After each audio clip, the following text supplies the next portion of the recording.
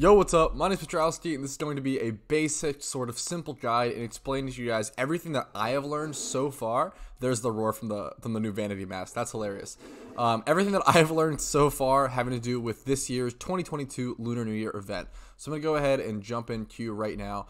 You talk to this lady. She should be in any major city or in certain cities all across the the world. And there's a lot of important things that just got announced. So let's go ahead and cover the basics. Scores for this mission will be tracked, blah, blah. You have a total score you want to keep track of. Your hotkey is temporarily adjusted. You're able to use your hotkey with the Pokemon you select.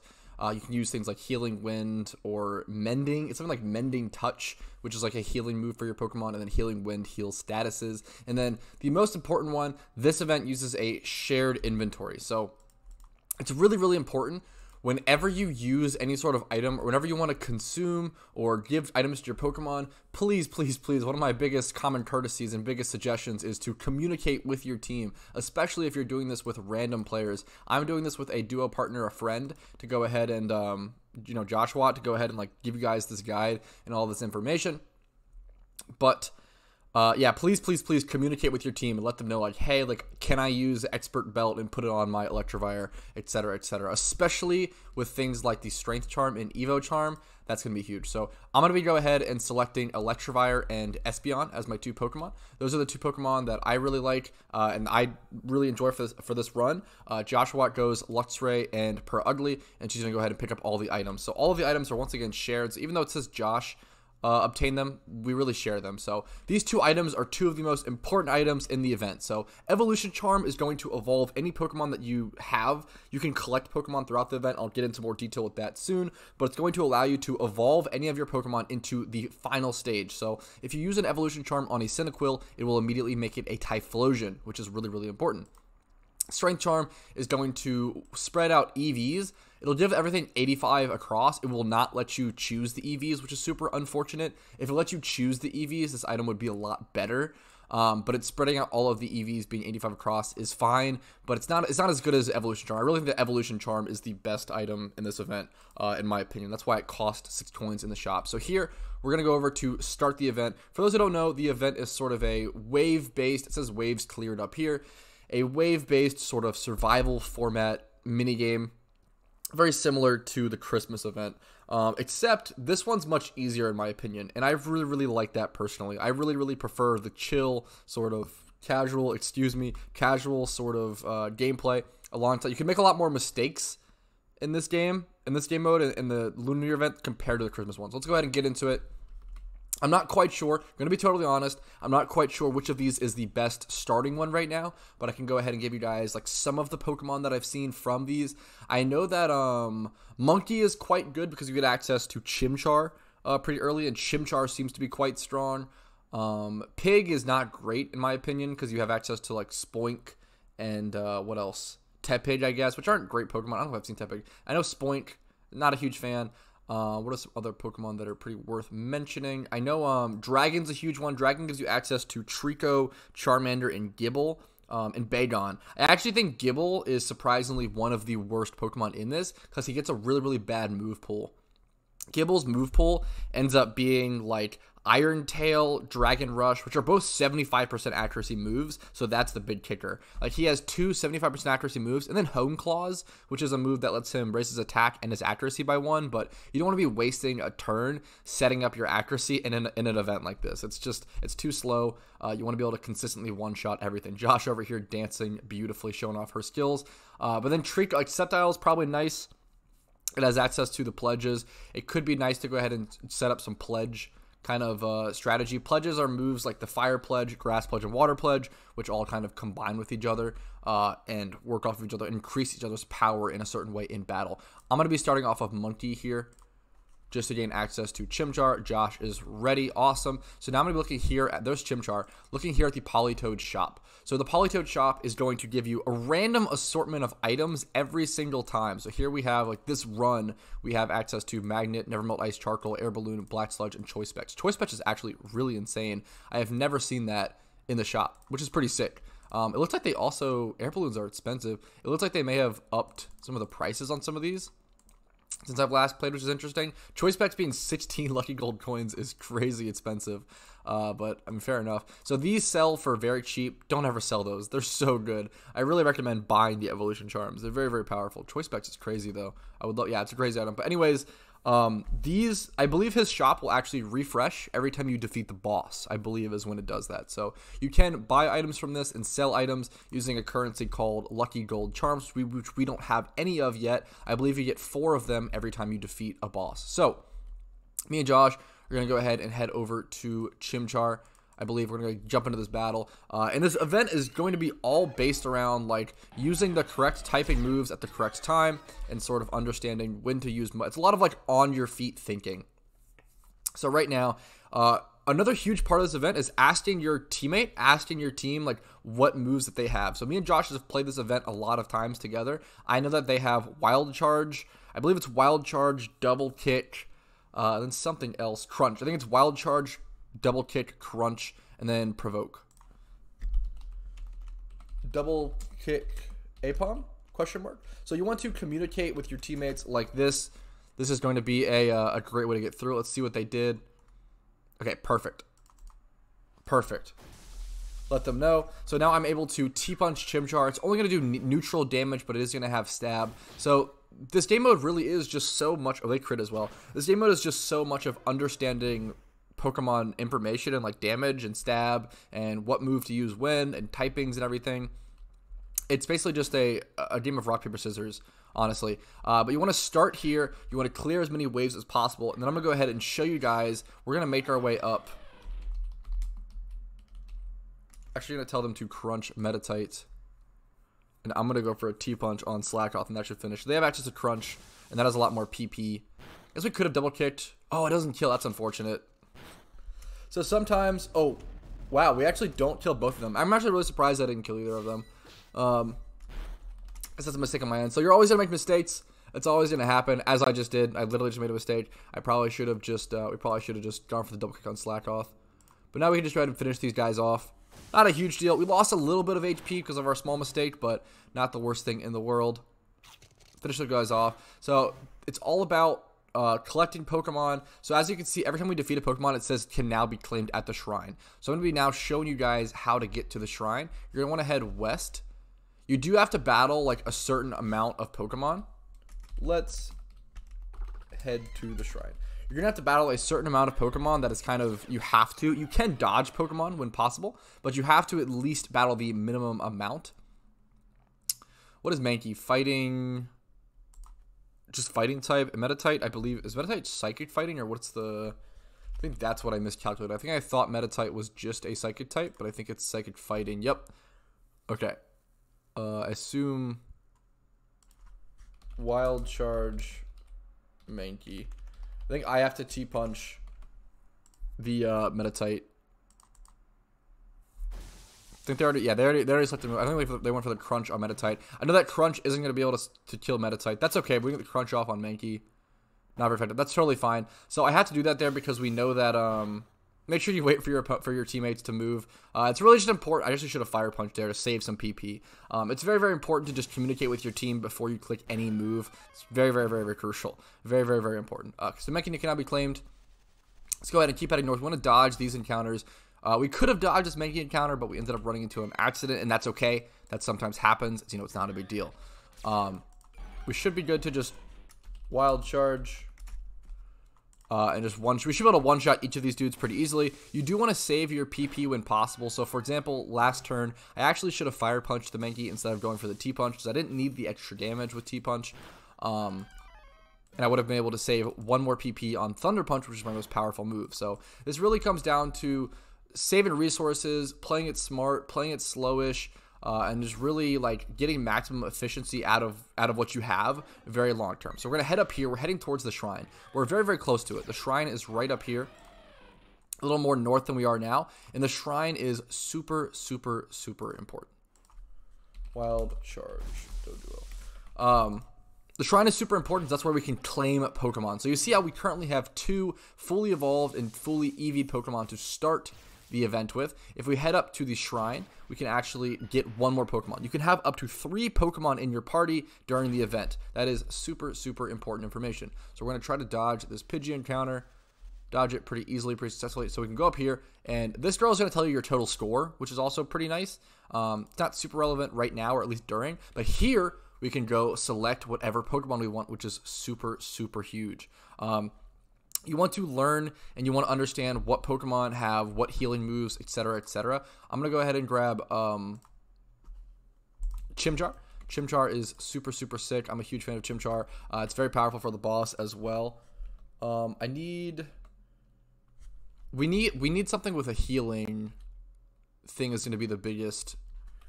We need a healer. So certain Pokemon, it was Apom or something else. I forgot what the Pokemon was.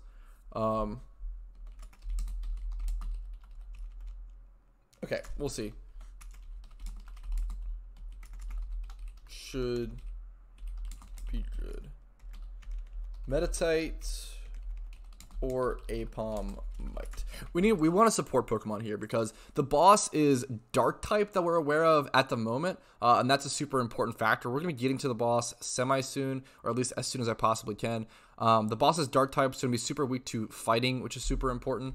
Okay, that's fine.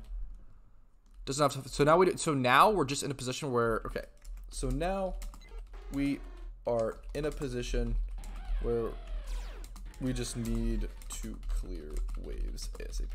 So we're just going to clear waves as fast as possible, and I'm just going to try to tell you guys as much information as possible while we're clearing those waves. So a few powerful Pokemon that I've found. Chimchar feels really good. I really like Electivire. Electivire seems pretty decent. Salamence seems quite good. Some of the weaker Pokemon that I found will end up being Eevee. Eevee feels abysmal. Eevee might be the weakest Pokemon that I've seen in this game mode, which is really sad. Eevee is also an absolute nightmare to go against, unfortunately, in the wild. Because so what's gonna happen is Eevee has, I believe, Toxic, Healing Wind, and then I think Return. I'm not quite sure. I don't think it has Return. I think it's like Healing, Toxic. It's like Healing Wind, Toxic, and then maybe like Wish or the Mending thing. It's a full-on support Pokemon. And Toxic in this game mode is going to be really, really, really, really bad. Toxic is like way too slow in this game mode where you're wanting to just blast through every Pokemon in one shot. Your real goal through this event is just being able to efficiently blast through everything. That's what it comes down to. Getting the typing matchups, being able to kick everything's butt is super, super important. Go for Wild Charge on Delibird. So I actually know that I have slightly more attack than Luxray. Electivire has, I believe, 123 base attack. There we go. So we're able to take out the Torchic. Electivire has 123 base attack, while Luxray has 120, I believe. It's very, very close. It's very, very close, but I'm not quite sure if Luxray would be able to take out the Torchic there. So I might as well go ahead and clear that out guaranteed. So now we're moving into the dog phase, it looks like. We're going to unlock Riolu. Riolu is super huge. And you're not super in this game mode. You're not super worried about losing like your baby Pokemon. Like losing these is not a horrible thing, but losing access to Electivire or Espeon is pretty rough right now. And obviously we want to be able to hang on to them as long as possible. The question is, what moves we click here? I know Riolu is what? Fighting Steel, Electrike. This is actually a tough play. No. Leave Riolu to me. I think I need to Fire Punch Riolu and Crunch Electrike. I think Crunch Electrike's the play. I should be able to Fire Punch Riolu. And I think it'll take him out. There we go. It wasn't super effective. Crunch, there goes. Crunch, there we go. Perfect. Okay, so thankfully we were able to take them out, even though we didn't quite have the coverage, which will thankfully happen sometimes. We can go into this Houndour encounter. So now we're just blindly clearing waves. What is really important is that after all of the waves are clear, you do want to go ahead and look for bags. So there's going to be like these like money bag type things. Double kick Houndour. So there's always going to be these like money bag type things all across the I'm actually gonna ice punch here. Ice punch has a chance to freeze, which is slightly better than the chance to burn, since electric is probably a special attacker there. Anyways, there's going to be these money bags all across the map as soon as you kind of defeat enough waves to be able to attack the boss. So you have to clear 6 waves, I believe, until you're able to defeat the boss, which is kind of a lot. So we have a lot to do here. I think I'm going to go ahead and just cut recording here, and then if I have anything else to say, I'll go ahead and get back to you guys. I don't want to be wasting your guys' time. So hopefully I've given you enough valuable information so far, and I will see you guys again when I have anything important to say.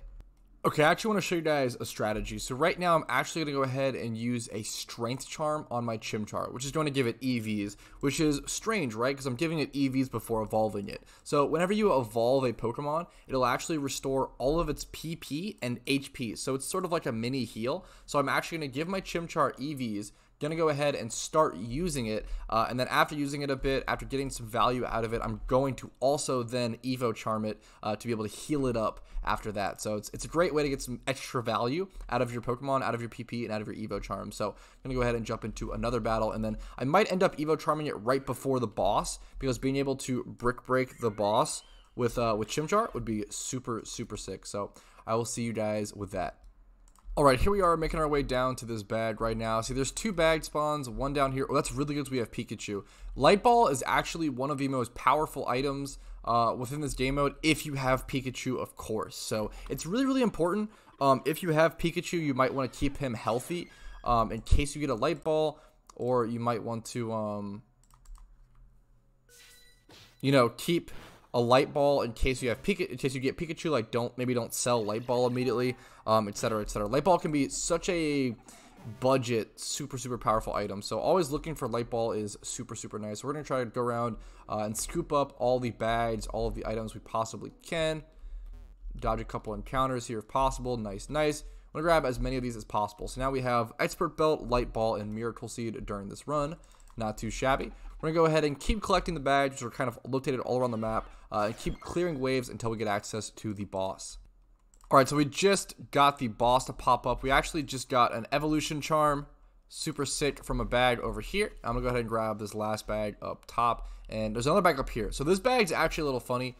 We're going to go grab that. No worries, Josh. Okay, we're going to go ahead and head left.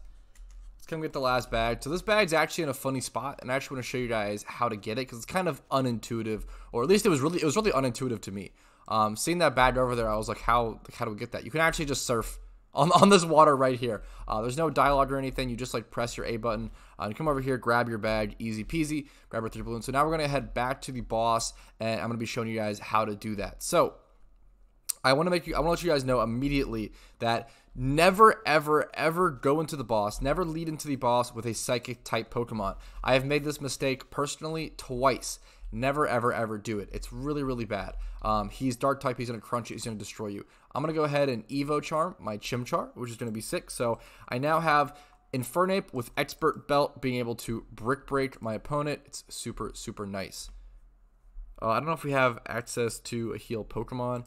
So this is actually a good point brought up by Josh. So we're gonna go ahead back up to the shrine and actually look for a heal Pokemon. We could release something. So even though our parties are full, we can look to go ahead and heal.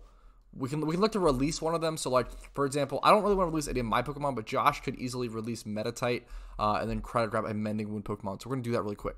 So Josh went ahead and released her Metatite, which is one of the funniest things about this event, or at least funny, but it's messed up. All the Pokemon that die or you release become ghosts over in these marked off areas. So whenever, I believe it's once you reach 12 dead Pokemon, so 6 can be stacked in this box, and then 6 can be stacked in this box. That's kind of why this cone is here, to mark off this box. Once there's 6 here, I believe the event ends. So I believe you can have up to 12 Pokemon die, and then that's rest in peace, rip for your run. So here we are. Josh is going to use Mending Prayer, which is the healing move.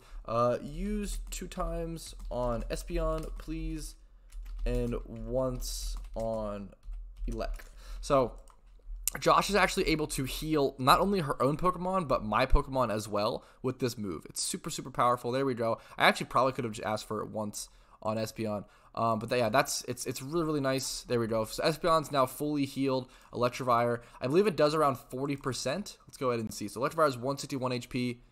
Yeah, he got healed from 90 to full. So it might heal 50% per use. I'm not quite sure, but that was super sick. Now my full party is at full HP. We're super sick. Having a Pokemon like that with the Mending Prayer in the back, just not even doing battle, just kind of AFK, chilling as your sort of support healing Pokemon is super, super useful. So we're going to head over to the boss now, fully healed up, fully ready for this battle, and I'll show you guys how it looks and how it goes.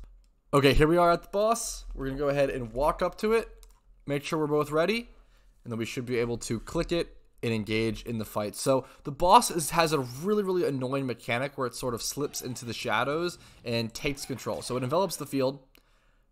Sending off for the Intimidates go off. Okay, so my best bet, we know he's Dark type. I'm just going to go for the Brick Break. I'm going to have Stab, Expert Belt, Brick Break with Infernape. It should be able to do a lot of damage. Let's go ahead and see. This is pretty much... Yeah, this is pretty much almost best case scenario. Another great option for the boss is Eruption Typhlosion does a monstrous amount of damage, which is super important to keep in mind. Thankfully, Superpower doesn't do much to either of us, which is really, really incredible. We're able to get a lot of damage off on him. That was a ton of damage. Wow, that was awesome. One of the most annoying things that this boss actually does... so he could go for an extreme speed here, although he's probably going to... I probably should go for a Brick Break. I could have just gone for a Quick Guard here to maybe avoid a possible extreme speed. He's going to reappear, Dragon Ball. So he kind of slips in and out of the shadows, and there's not really much you can do about that. This might finish him off, though. No, okay, not quite. But you know, the double kick, okay, it just like, it kind of glitched, I guess, which is really funny. The double kick, the second double kick hit him once he went back into the field. So that was actually an extremely easy boss fight. That was one of the easiest phase 1 boss fights I've ever seen. Usually he will kind of crunch onto one of your Pokemon and take them into the darkness with him, and they will make it so that he actually, like, you actually can't use your Pokemon. If they're slipped into the darkness with him, you're not able to use your Pokemon, and he sort of consumes them temporarily for 2 turns, I believe, out of the fight, and then your teammate is freely able to attack them, thankfully, because of that. He's like kind of like in like a mid-going attack. It's kind of like a Fire Spin or like a Wrap sort of attack that controls the one Pokemon, so it can't attack him, but he's also locked into combat with that Pokemon. So that pretty much covers the boss fight. That pretty much covers everything I wanted to with this event. I really hope you guys enjoyed this video and enjoyed this basic guide, and I really hope it was helpful to you. If it was, let me know by hitting that like button and subscribing for future PokeMMO content and tons of Lunar New Year event content. Also consider checking out all the playlist links below. I do have a Lunar New Year event playlist set up, which is sick for the event. And also consider joining the Discord, which is a great community and incredible people. You can also find people to play the event with. If you don't have anyone to play the event with, joining my Discord is a great way to do that. We always have a looking for group chat set up during events like this. And then finally, if you found this video to be helpful enough to warrant the support, becoming a YouTube member to me for $5 a month is a fantastic way to go above and beyond and show me that support. So thank you all so much for watching. I hope I was helpful to you today in your PokeMMO journeys, and I wish you the best of luck in your PokeMMO journeys, and I'll see you guys later.